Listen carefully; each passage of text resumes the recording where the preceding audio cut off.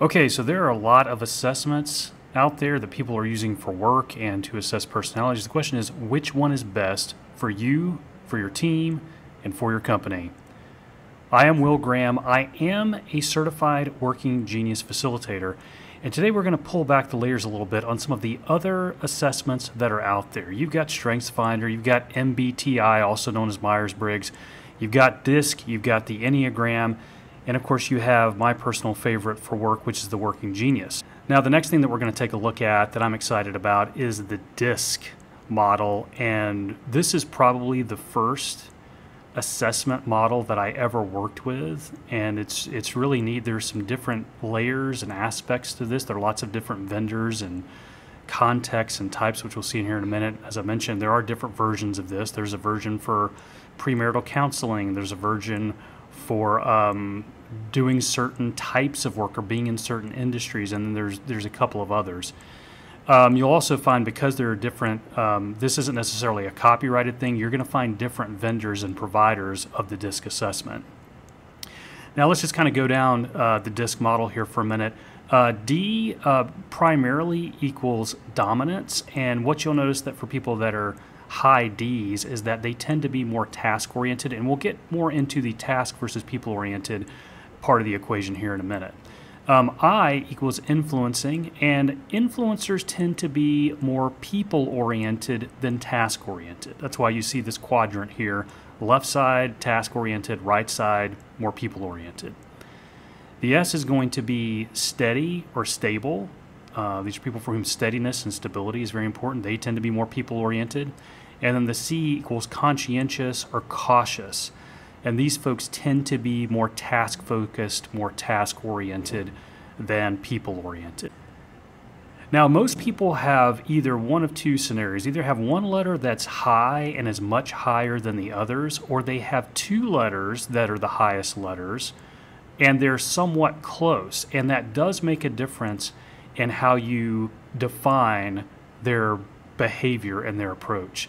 For instance, someone who is high D is going to be very dominant, and more likely they're going to be a real taskmaster. Someone who is close, as in, like, let's say their D and their I are close together, but they're the highest two letters, they're called the dynamic influencer, and they're going to tend to be somewhat more task and people oriented combined versus just one or the other. Now, someone who is a high C, which is of course going to be your conscientious or cautious person, let's say their other letters are pretty low in comparison, they're going to be considered very cautious and very task-oriented. Now, the strength of DISC is predicting how people get along and how they communicate with one another.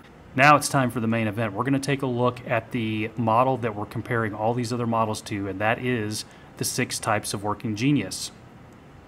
As you know, this is a new model that helps people discover their natural gifts and thrive in their work and life. There are 6 types of Working Genius. There's the genius of wonder, the genius of invention, the genius of discernment, galvanizing, of enablement, and tenacity. Those are the 6 types of Working Genius.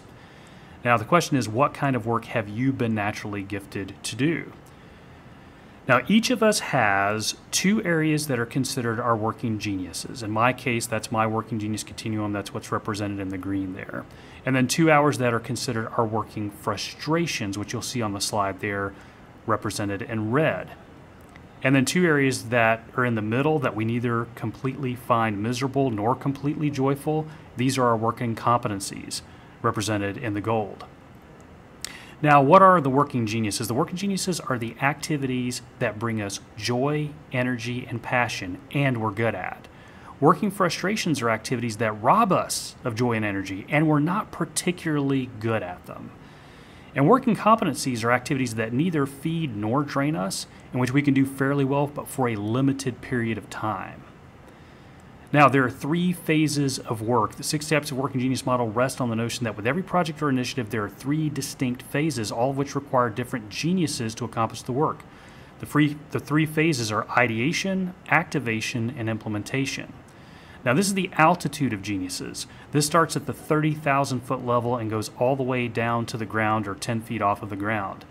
In the ideation phase, that's where you see the geniuses of wonder invention having the most input or value. The next phase is activation. These are at slightly lower levels. This is where you see discernment and galvanizing having the most input or value. And then last, as you get towards the ground, you have the implementation phase at 5,000 feet and on the ground respectively, where you see enablement and tenacity are the geniuses that have the most input and value in that phase or altitude of work. And one of the things I think really sets the working genius apart from some of the other models is the team dynamics. It's like, how do you get the different team members to work together based on their working geniuses? One of the benefits of the working genius model is something called the working genius team map, and what you're looking at here is a sample. You see all of the working geniuses, you see a box for each one. They're separated by the responsive geniuses on the left and the disruptive geniuses on the right. And here you have an example of a team and whose geniuses fall in which areas and whose frustrations fall in what areas. And then you see where this team is light on certain geniuses. For in the case that we're looking at here with this particular team, you see that wonder is very underrepresented here. But then you have a whole lot of discernment and quite a bit of enablement as well. When it comes to things like both wonder and tenacity, you see that there are a lot of frustrations represented amongst the team. Speaking of that, if you really want to give your team a gift, really consider a Working Genius Live workshop for your team. It isn't just a workshop, it is a leadership team experience. When you give them the gift of a Working Genius workshop, you give your people the gift of understanding their natural strengths and accelerate your organization's results. Just go to geniusworkshop.live. There you will see a menu of options for the Working Genius half-day event. Pick the one that most works for you. Again, geniusworkshop.live.